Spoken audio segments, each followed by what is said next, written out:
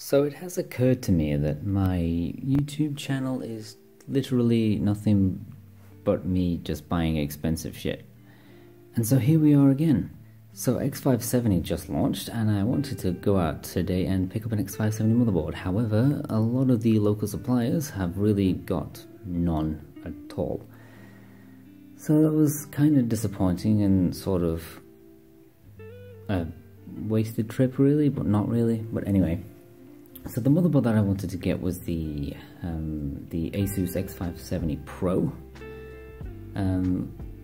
Not just looks pretty cool, but also has a ton of features on it as well, and a ton of USB connectivity. But again, none of that is locally available. I know you would have thought with such a massive launch such as this that there would be stock of everything available, but there just isn't. So anyway, that's another topic for another video. But with that being said, I did not leave empty-handed, because I did get the second thing that I wanted to grab, which was this bad boy. The Corsair AX850 850 watt power supply with an 80 plus titanium rating. This thing is massively overkill for what I need it for. But the main reason I would actually need it is for that right there, the two EPS connectors, which on the X570 Pro there is an 8-pin and a 4-pin, so that will come in very useful as well.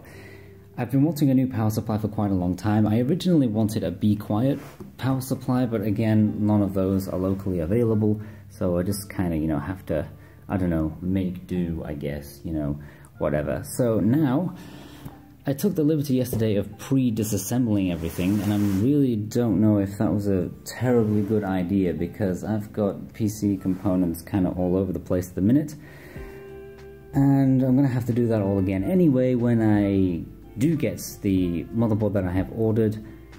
So yeah, now I'm gonna have to put all this mess back together. Now the purpose of the X570 launch was also for the fact Zen 2, and because of Zen 2 I don't know what to do with this guy. This is my current CPU that I'm running. It's the Ryzen 7 1700.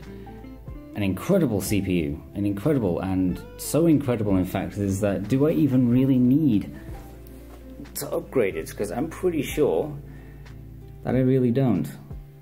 The CPU has been running really well so far, especially with all the other hardware that I've got. This is a monster PC, and I'm just not sure. I'm just really not sure of what I want to do.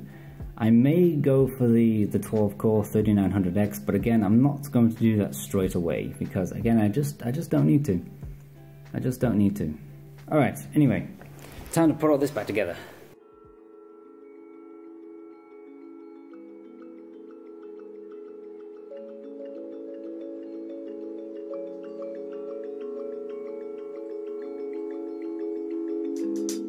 Keep feeding that through, just keep feeding it through, and eventually this will just slide in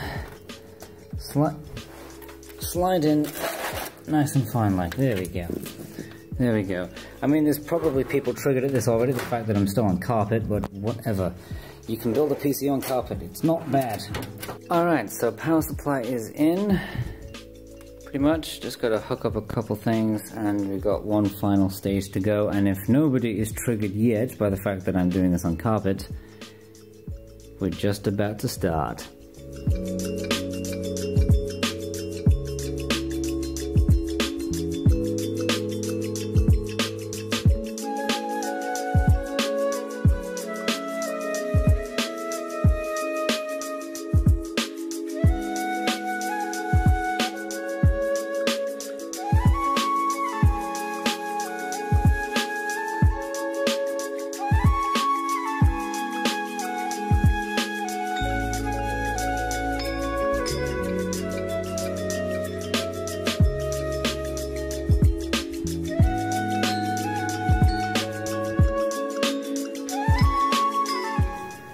Oh wow, well, I think actually that was relatively straightforward, putting in a new power supply, not too bad at all.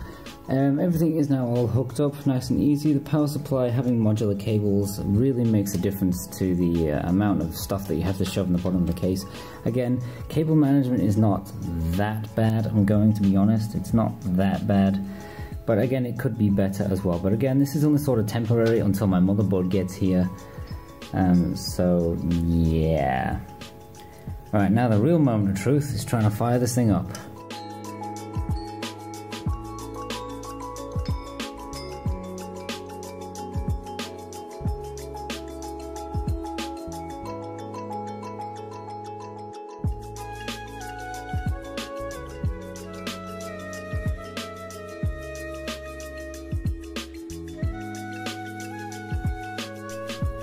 And so we are back up and running, and the best thing about being back up and running is the fact that we no longer have to deal with phone audio.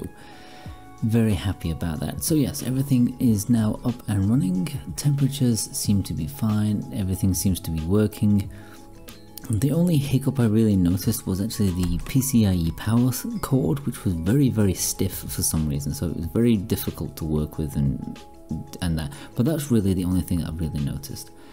The other thing that I have really noticed straight away is power draw is actually ever so slightly less than what I was seeing before. I was generally seeing around 125 to 130 watts idle, but now I'm seeing around what, 118, 119, so yeah, it's about a 8, 9, 10 watt less power draw, which already shows the efficiency of this power supply. So to summarize, I've got a lot to look forward to, and a lot of the heavy lifting has already been done, and I'm really looking forward to this new motherboard.